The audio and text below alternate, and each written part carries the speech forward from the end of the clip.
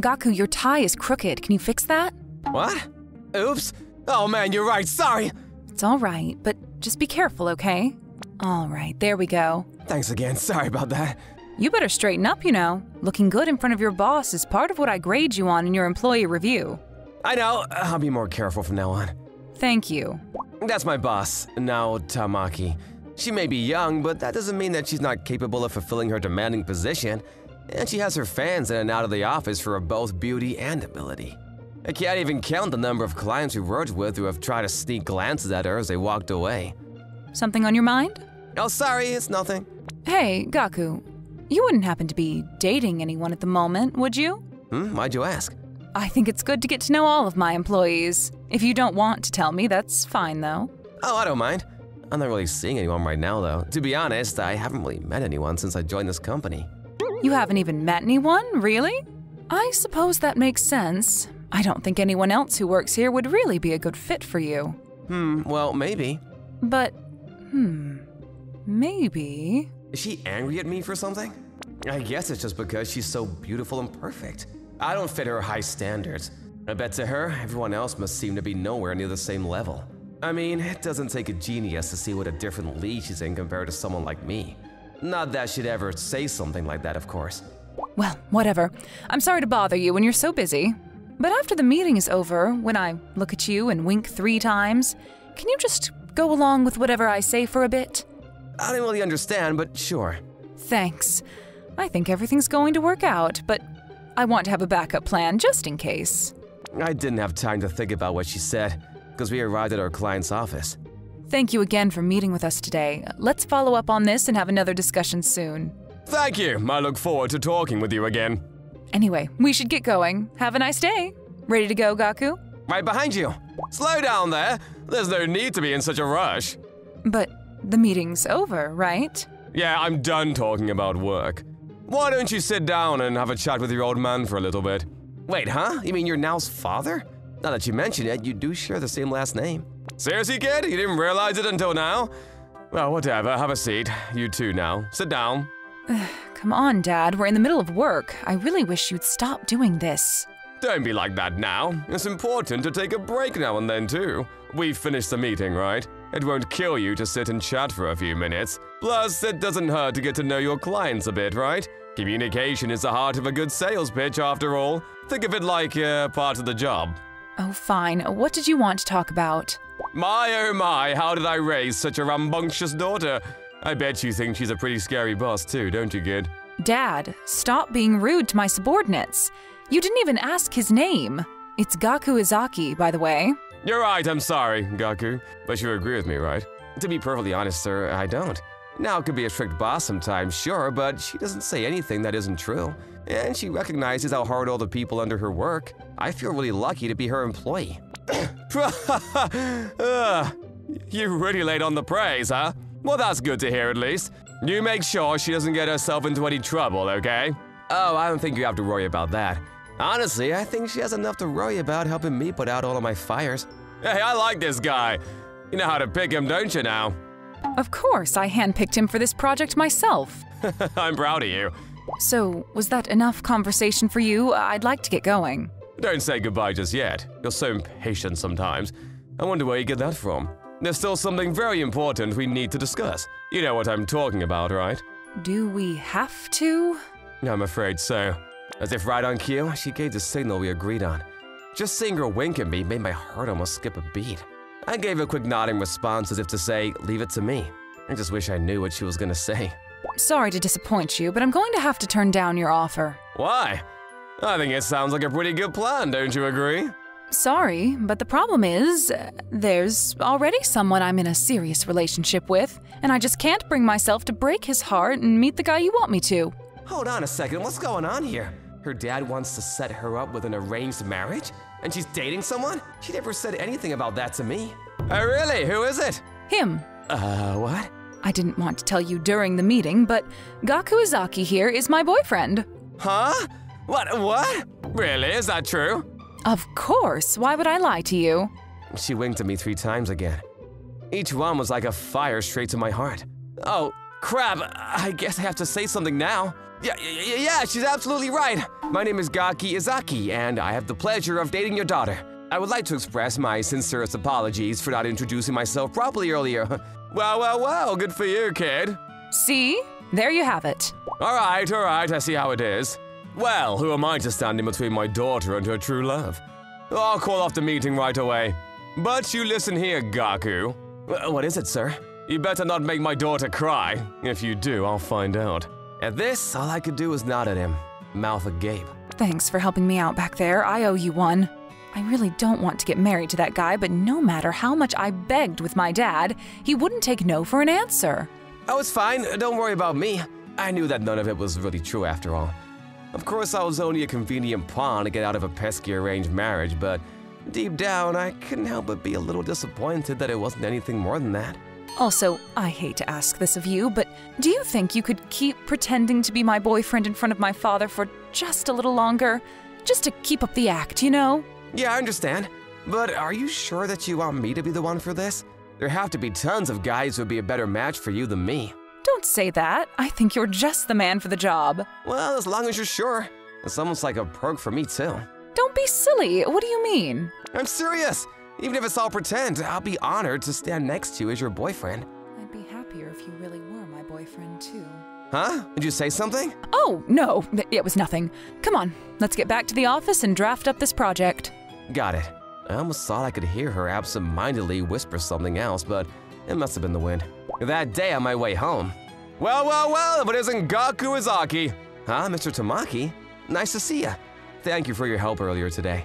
How was everything with Nao after that? Well, we couldn't rest for long. Got to get back to the office for another meeting. Oh yeah? Well, that's too bad.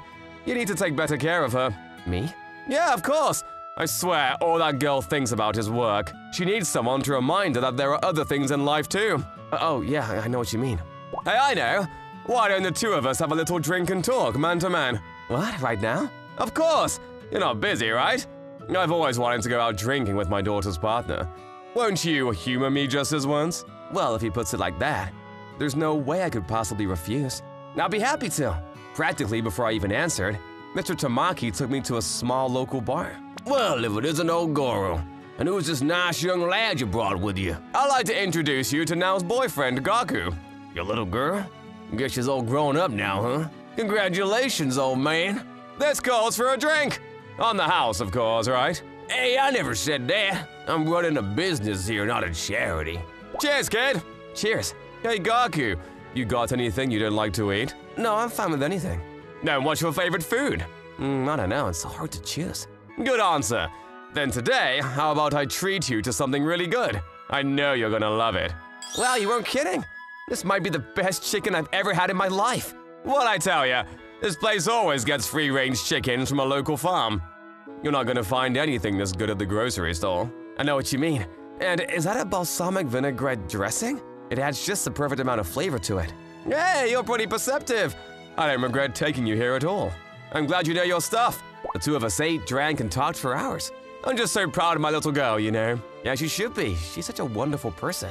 I'm so glad someone else finally understands. Of course, anyone would be happy to be with her, and I count my lucky stars every day. I'm glad I caught you today. Being able to drink with you and get to know all about my daughter's boyfriend was as fun as I thought it'd be. Thank you, I had fun too. And that reminds me, Gaku.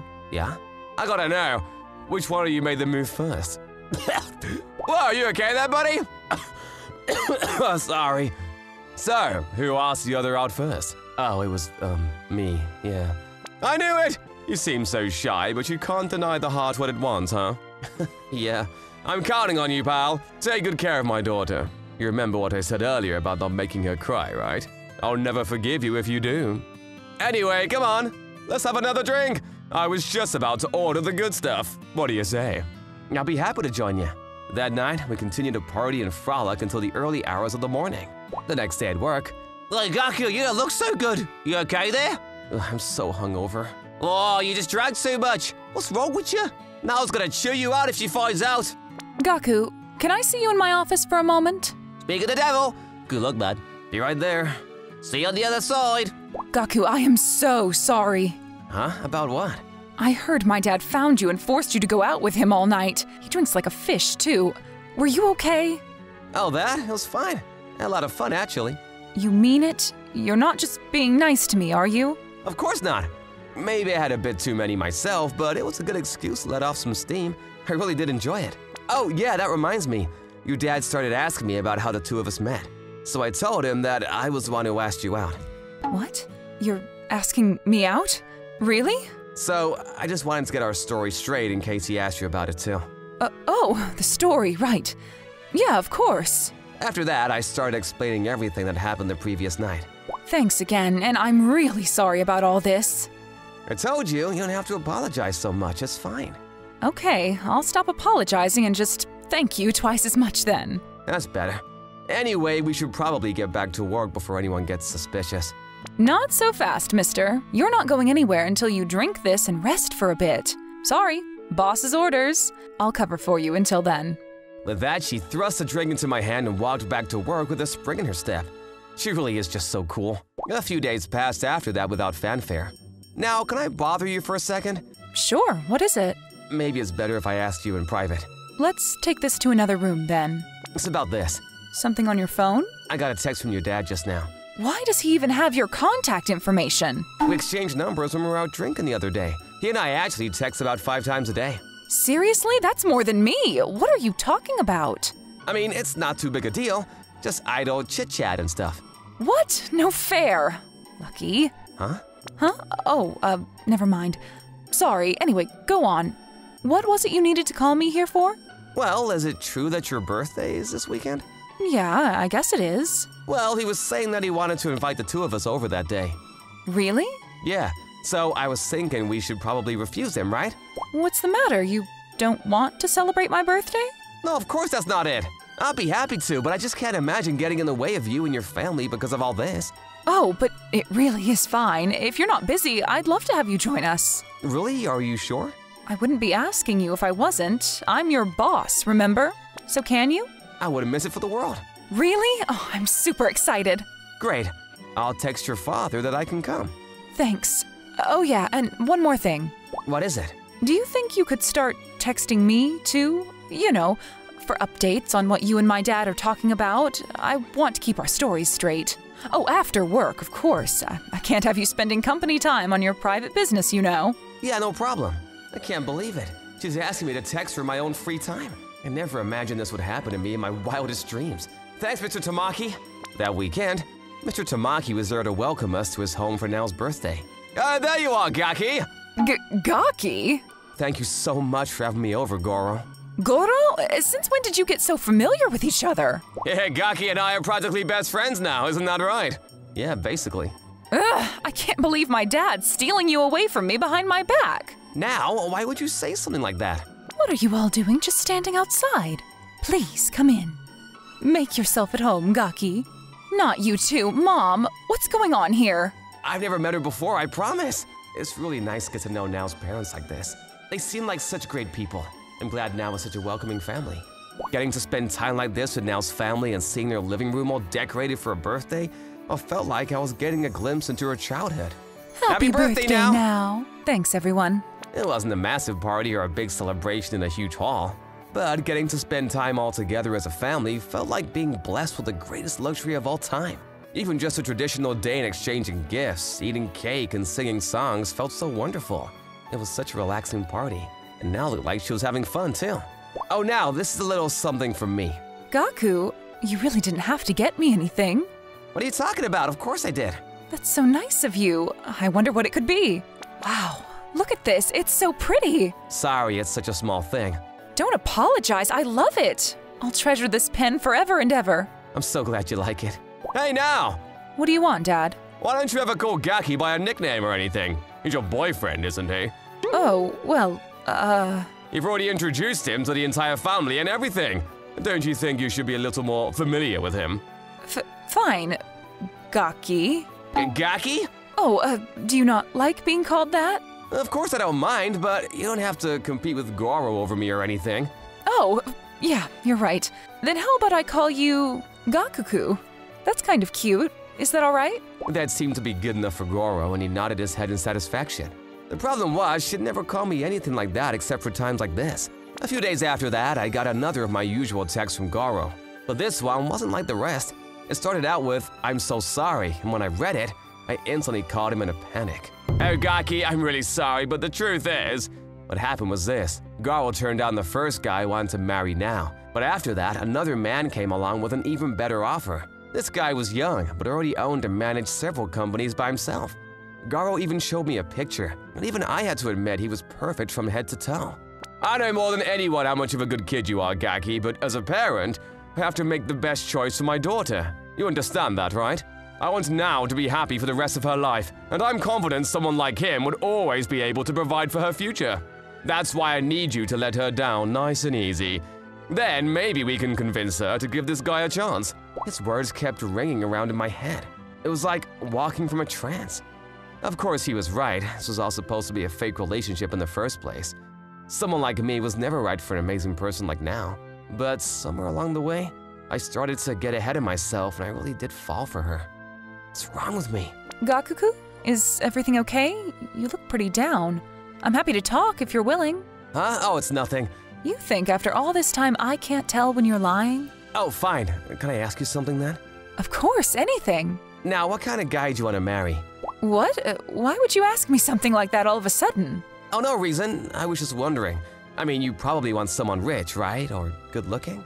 Well, I'm not gonna lie and say that money isn't important, and I am a sucker for a pretty face, but... But what? But none of that is important when there's someone out there who I know loves me more than anything else. As long as there's a guy who I know I can always rely on, then I don't need anyone else. A movie star could come knocking on my door and I'd say no way. Yeah, someone who I know really loves me is all I need. In that moment, I couldn't take it anymore. I knew I needed to run somewhere. Huh? Gakuku, where are you going? I'm really sorry. I just remembered a really important client that I need to speak with. I started running. I know I'll probably always make less than now will until the day I die. I'm probably not even half as attractive as the guy from that picture. But there's one thing I have that I know none of them do. And as long as Nao says she's fine with that, then maybe I still have a chance. Goro. No, Mr. Tamaki. Sorry, someone just came in. What's the matter? There's something I really need to talk to you about.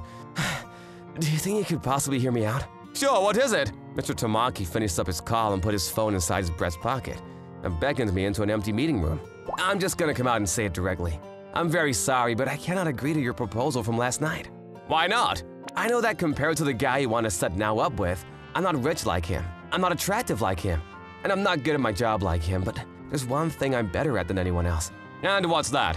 I love her with all my heart. I'm sure there's no one else in the world who loves her more than me. So please, I won't allow it. You have to decline him. So you came to beg me like a child, huh? I'll do whatever it takes. I'll scream to the heavens every day if I have to. You said it yourself last night, didn't you? You want your daughter to marry someone who will make her happy for the rest of her life. That's why you have to pick me. I promise that for my entire life, for as long as I live, I'll do whatever it takes to make Nao happy. Are you proposing to me? Shouldn't you save the flowery language for your girlfriend? I'm sorry. Just then, Mr. Tamaki took out his cell phone and handed it to me. Huh? What are you doing? Nao probably heard everything you just said. I figured you'd want to hear her response directly. You mean? I took a deep breath and slowly drew the receiver to my ear. Gakuku, did you really mean all that? On the other end of the line, I clearly heard Nao's trembling voice. I guess he'd been talking to her when I arrived and never hung up. In other words, this was exactly what he was planning all along. He saw the way Nao and I were acting with each other and the uneasy way I was texting him, and he realized everything that was going on a long time ago, maybe even from the very start. Obviously, there never was another marriage offer. He played me like a fiddle. I never would have expected that the picture Garl sent me was himself when he was younger. I'm really sorry. I didn't think he'd get so mad at you. It's okay. I know he only wants the best for you. I really respect him a lot. You think so? You know what I think? I think he meddles too much for his own good. But that's only because he wants what's best for his beloved daughter, right? And after everything I said earlier, I guess I have big shoes to fill, huh? You can say that again. But you can start by proving yourself during this next meeting. You got it. Well, well, well. Hello, you two. Good luck today. Hello there, Mr. Tamaki. Do you have a moment? What was it you said, Miss Tamaki? You wanted to introduce me to someone you thought would be a capable fit for a project? Exactly. We'll go over it in more detail during our presentation, but please allow me to introduce the man that will make your daughter the happiest in the world. My fiancé, Gaku Izaki. Thank you for the warm welcome. I see, and just what is his main selling point? Why, that would be the way he went along with your unlucky-in-love daughter's half-baked plan to fool her overly concerned dad into thinking she had a boyfriend. And even though my extremely smart father saw through it all, he still decided to tell me he loves me. That's good enough for me. Make my daughter happy, Gaki. In that moment, both father and daughter shine with the same bright smile.